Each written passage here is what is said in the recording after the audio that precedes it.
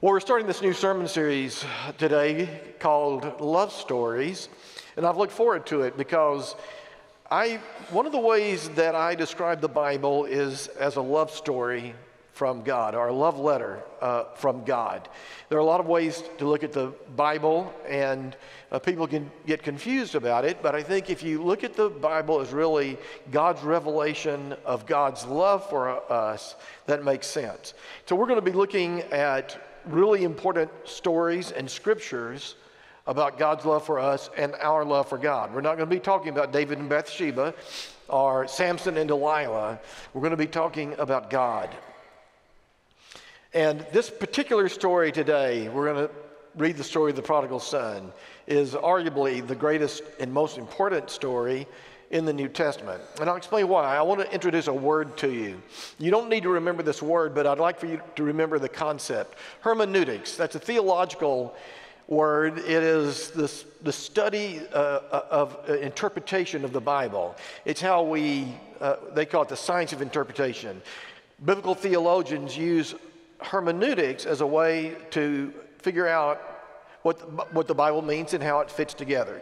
So you don't need to worry about the word hermeneutics, but you might be somebody that says, look, I just read the Bible, don't worry too much about interpreting it. But if you were to read the Bible a lot, you might start finding the need to interpret a little bit. For instance, if you read the first two chapters of the Bible, Genesis 1 and Genesis 2, you might read through there and say, I think that might be two creation stories rather than one creation story. And if you did, you would be in agreement with every Jewish and Christian theologian who ever read those stories, in the original Hebrew, by the way.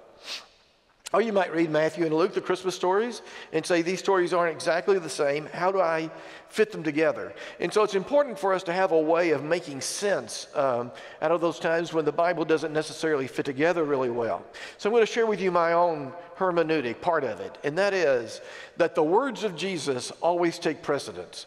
So if you compare the words of Jesus, say, to the words of a minor prophet, we're going to interpret the minor prophet through the words of Jesus rather than the other way around. And then there are certain stories which are so powerful and so full of truth that we say these are the stories that should stand guard over our theology, that we're going to interpret the other stories in the Bible through the lens of this particular story. And that's just a really important way of approaching the Bible and having a full understanding of God's love for us. There are three questions, I was going to add this much, three questions you can ask about every scripture you read. The first one is, what does it say about us as human beings? The second question is, what does it say about God? And the third question is, what does it say about the relationship between human beings and God? And by those three standards, those three questions, there is no story that is more powerful than the one we're going to read today. The prodigal son, Luke 15. Then Jesus said, there was a man who had two sons. The younger of them said to his father, Father, give me the share of the property that will belong to me. So the father divided his property between them. A few days later, the younger son gathered all he had and traveled to a distant country. Some translations read a far country. And there he squandered his property in dissolute living. I've read through several translations of this. Some say through wild living, or through immoral living. It doesn't actually say that he squandered his money on gambling and prostitutes. But that might be one of the ways in which you squandered your property in dissolute living. Just in case you didn't know that. When he had spent everything, now pay attention to this because it's important. When he had spent everything, a severe famine took place throughout the country. That was something he didn't have control over. And he began to be in need. So he went and hired himself out to one of the citizens of that country, who sent him to his fields to feed the pigs.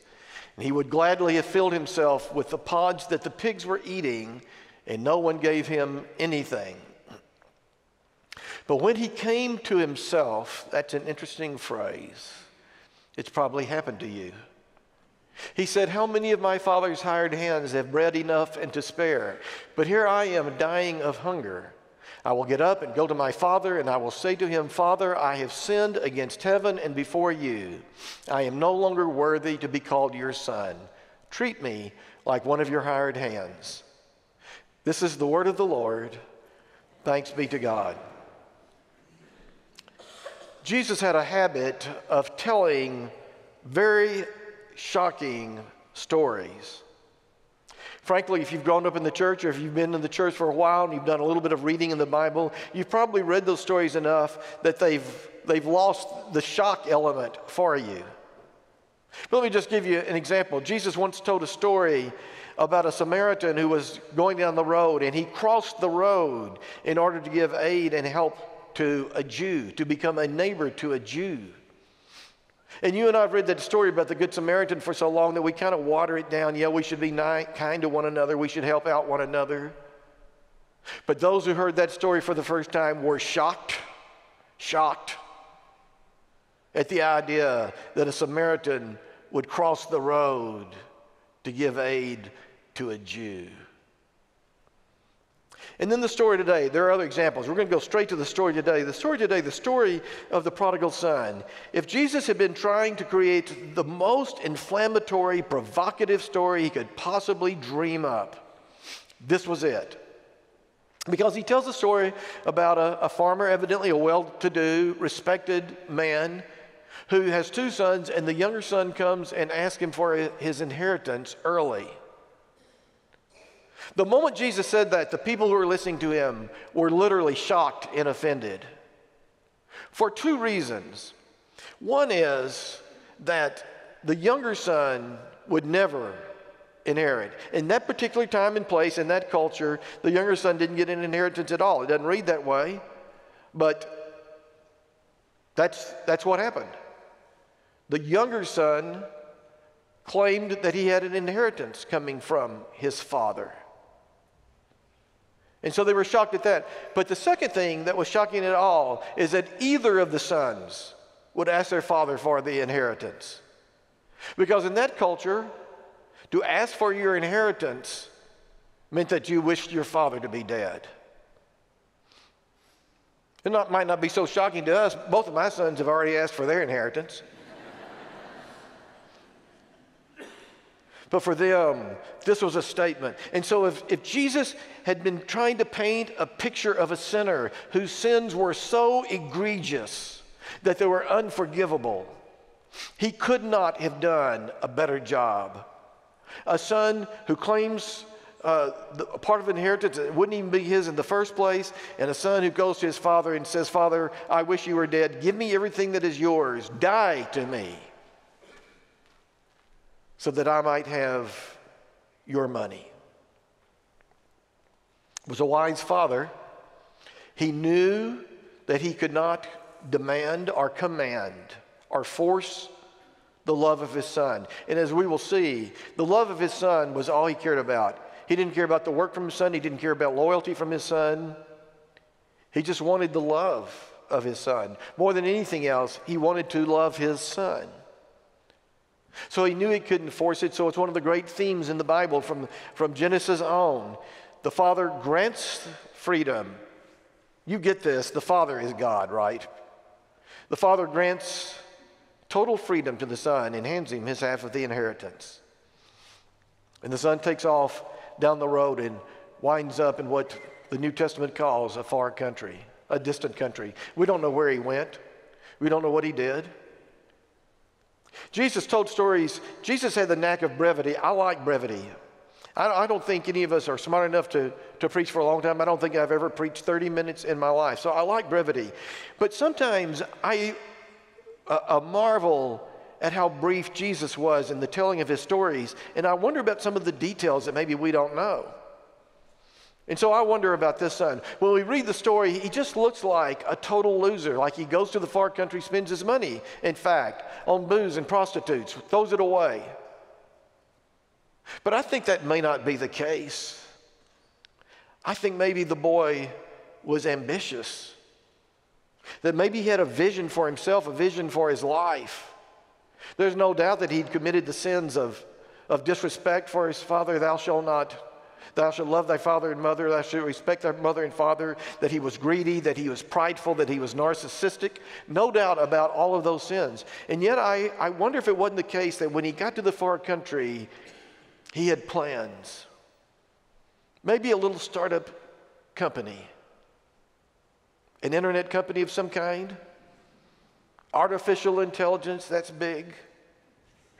Maybe he had hopes and dreams of starting a company, but what we know is that everything fell apart. Because this is what happened. Jesus did give us this detail. The economy fell apart.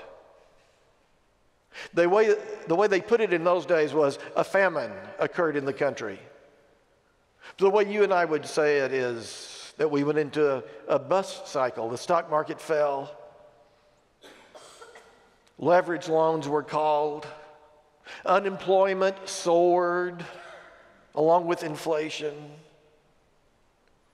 And suddenly, this boy was in a foreign country alone, and he had no money. In order to survive, he hired himself out to a local farmer, a pig farmer, and he came to this point where he was on his knees, thinking about eating the food of the pigs because he was so hungry. And it was a moment that changed his life forever. Driven to his knees, he realized that he was not just poor and hungry, but that he was broken. That he was broken on the inside. Let's make sure we understand what this is all about. This is the alcoholic or the drug addict who hits rock bottom. This is the anxious person who has a mental breakdown. This is the depressed person who contemplates suicide. This is the gambler who has lost it all and has no place to go. He comes to that point where he's not just out of money, he's out of all of those inner resources that keep us going. He knows he is broken on the inside. Some of you know I ride horses. I still ride, not very much these days, but I still ride when I get an opportunity to do so. A few years ago, I was riding a bay gelding in a small arena in Frisco that had hard-packed ground. And we were loping in a left circle. This gelding was nearly blind in his left eye. At least that's the excuse I give him. As we came around one corner, something scared him. I think he saw something in that left eye, and he took a huge jump to the right. He was quick and he was powerful. Doesn't mean I shouldn't have ridden him, but I didn't. I fell off of him.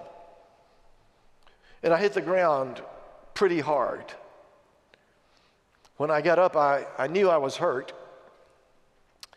But I found my horse, and just for good measure, I got back on him and rode him around for a few minutes. Then I unsaddled him, I ride 40-pound saddles. I unsaddled him, and I got in my truck, and I drove to Plano to the emergency room.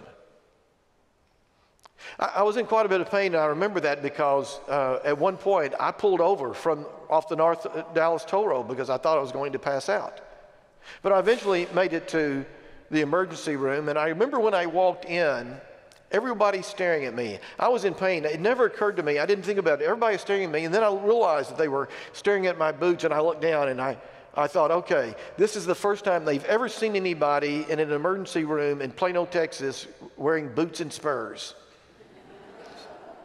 If it had been alpine or mule shoe, it wouldn't have been anything. Almost everybody in the emergency room in alpine or mule shoe, right, have on boots and spurs. But they'd never seen anybody in boots and spurs and a cowboy hat. They finally got me back to a doctor, and the doctor said, "What's wrong with you?" And I said, "Well, I think I bruised a rib."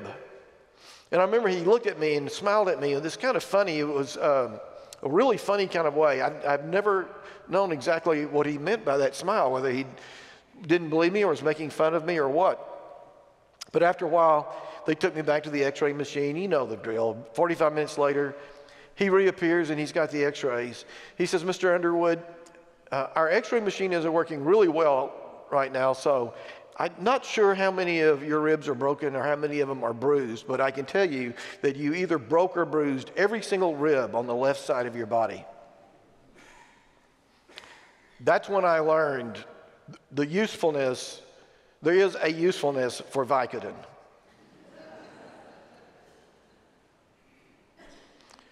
The truth of the matter is that he didn't need to tell me that. When I hit the ground, I heard a snapping sound like wood breaking. I already knew that there was something on the inside of me that was broken.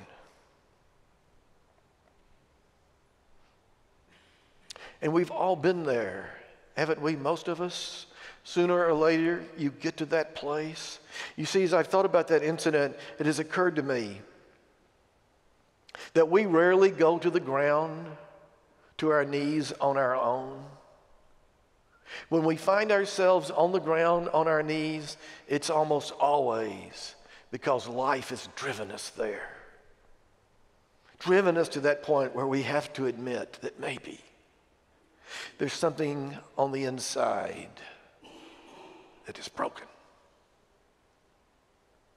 That's what happened to this boy in the far country. It doesn't make any difference how he spent his money, how he lost his fortune, what he did or didn't do. It doesn't make any difference how many sins he committed in the far country.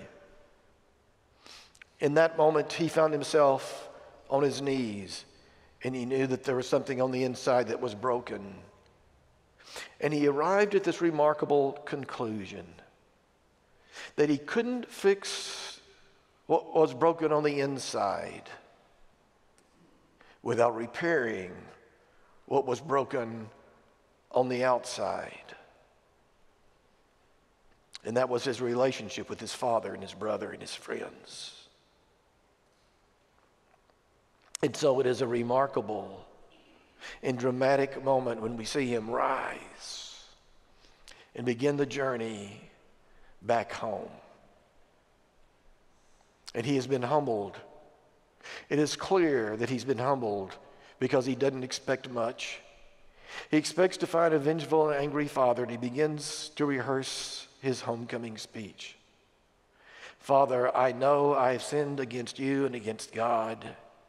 If you'll only let me come back and be a servant to you for the rest of my life, I will never complain. And so here's the question I want to ask you before we read the rest of the story. Do you believe that the Father forgave him? You don't have to raise your hands. Just think about it. Do you believe the Father forgave him? The Father uttered words of forgiveness. Son, I understand. I forgive you. Read very carefully. So he set off and he went to his father. But while he was still far off, his father saw him and was filled with compassion. Do you think the father had been running to the road every night, looking down the road to see if his son had returned? While he was still far off, do you think the father maybe went to the door of his home every evening and shouted, "Come home, son. Come home"? While he was still far off, his father saw him and was filled with compassion and love. And the father ran to him and put his arms around him and kissed him. And the son said to him, Father, I have sinned against heaven and before you. I am no longer worthy to be called your son. You're not going to see any words of forgiveness because it's not what the father had on his mind. The father only had love on his mind. The father said to his slaves, quickly, bring out a robe, the best one, and put it on him. Put a ring on his finger and sandals on his feet, and get the fatted calf and kill it. And let us eat and celebrate, for this son of mine was dead and is alive again. He was lost and is found. And they began to celebrate. Maybe you were raised in a time and place where you were taught that when you were in the far country, when you were in those places, where you were lost, that there would be a vengeful and angry God waiting for you. Maybe you were taught that when that moment comes, the Greek word for it in the New Testament is metanoia. When that moment comes that you know you must turn around and start a new direction and you head back home. Maybe you were taught that there you would find a God who would demand penance from you, an angry and vengeful God. This story is the story that should stand guard over all of our theology. It should stand guard over all of the ways in which we think about God. This story is the greatest story ever told. This story is the greatest love story ever told. It tells us about a God who wants but one thing from you and me. A God that simply wants us to come home.